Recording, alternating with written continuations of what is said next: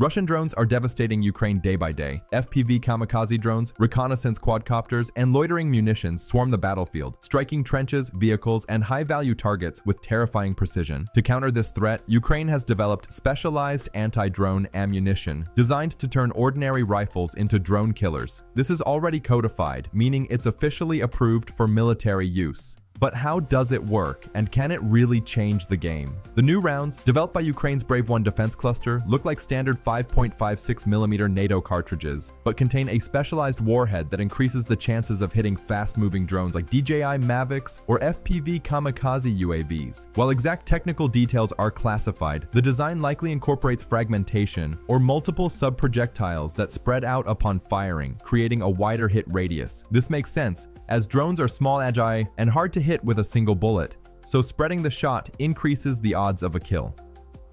Footage released by Brave One shows Ukrainian soldiers successfully downing drones in live tests, proving these rounds work in controlled conditions. But Russian manufacturers have showcased similar ammunition in calibers like 5.45 by 39mm and even 12-gauge shotgun shells, claiming their rounds can disperse a cloud of pellets up to 25 centimeters wide at 100 meters. But these Russian versions seem stuck in prototype. Instead, now many Russian soldiers resort to DIY solutions, stuffing bullets with makeshift submunitions, often 3D printed. The problem is that these improvised rounds can damage rifles and lack the kinetic energy needed to disable drones. Swedish ammunition maker Norma tested this and found that lightweight pellets might hit a drone, but won't always stop it, meaning even a direct hit might not be enough. Ukraine's approach seems more refined. By standardizing the ammo under NATO specifications and mass producing it for rifles, they're ensuring compatibility and logistical ease. The goal is for every infantryman to carry at least one magazine of these anti-drone rounds, giving them a last-ditch defense when electronic warfare fails or drones slip through air defenses. Unlike jammers or expensive interceptor systems, these bullets require no extra training or equipment, just aim and shoot.